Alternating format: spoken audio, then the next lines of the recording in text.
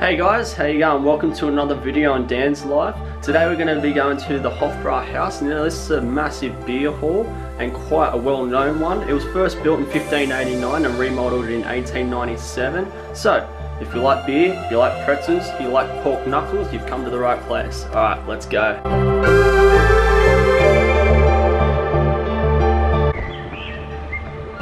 Alright guys, we're on our way to the train station to get to the Hofbrauhaus.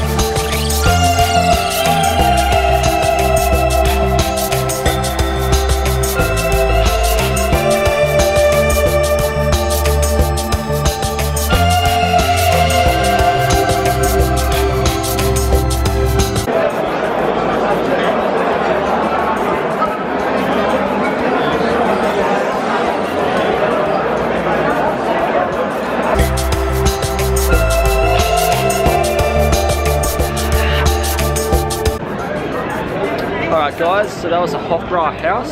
Had some beer, pretzel, pork knuckle, very nice. I'm all filled up. Now it's time to head back. So, I'll see you back there.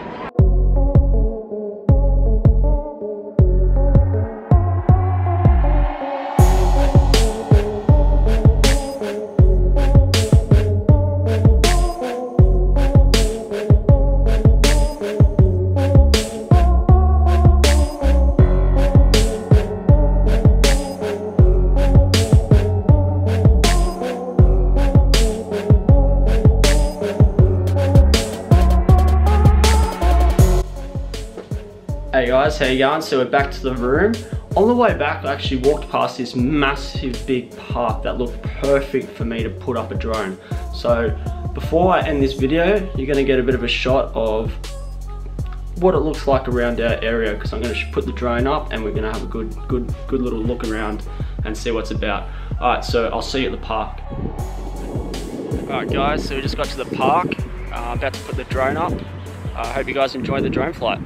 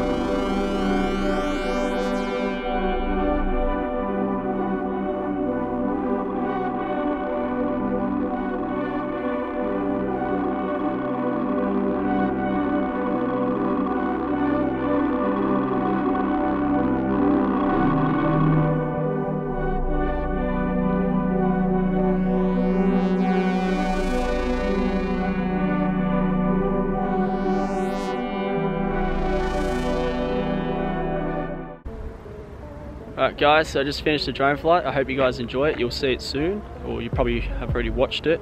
But yeah, time to head back to the room and edit the vlog. Alright, see you guys. Okay guys, a bit of a review from the Hofbrauhaus. It was good, it was very good. The beer was very nice. The pretzel was great, and then the pork knuckle was even better. It was a very tasty, big meal. It cost about 26 euros and 10 cents for that, for the three items. So the 1 litre beer, the pretzel, and the pork knuckle.